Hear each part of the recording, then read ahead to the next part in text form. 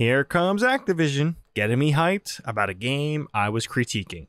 Yes, $70 is going to be the price tag of Modern Warfare 3. It is a glorified update to Modern Warfare 2. There is nothing sugarcoating that at all. But this Makarov reveal trailer has got me really excited. And yeah, there's a lot to talk about. Now, this trailer is partially from the ending of Modern Warfare 2. I guess you could say it's a part of the scene we didn't get to see at the end of it.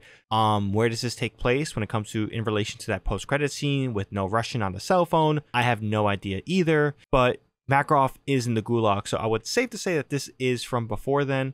There is gameplay elements to this reveal trailer that seemingly is either Task Force 141 going into the gulag to kill Makarov or attempt to kill Makarov, or his crew, which apparently is highly, militarized with some high tech, is breaking him out. We don't know the context there, but these are the gameplay elements. Makarov is looks badass, looks pretty cool, and the whole presence of this marketing trailer was done pretty well. Again, Price is doing most of the talking. He has a history with Makarov. In what way, we'll definitely see. Will other characters like Yuri come into play?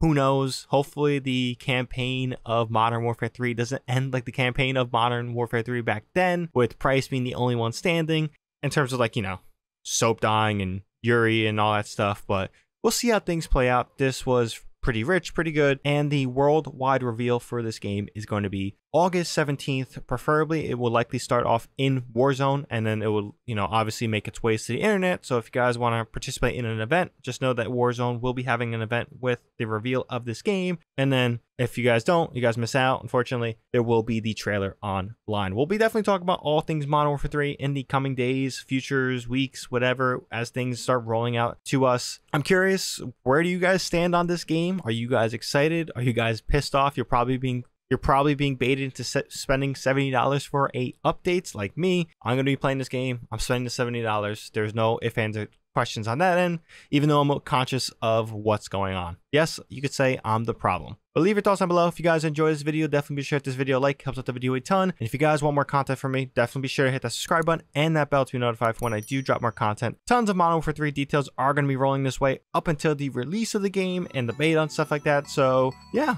your guys are in for a treat and a ride. So definitely hit that subscribe button. But that's all I got for this one. Hope you guys have a good one. ShadowNinja here, and I'm out.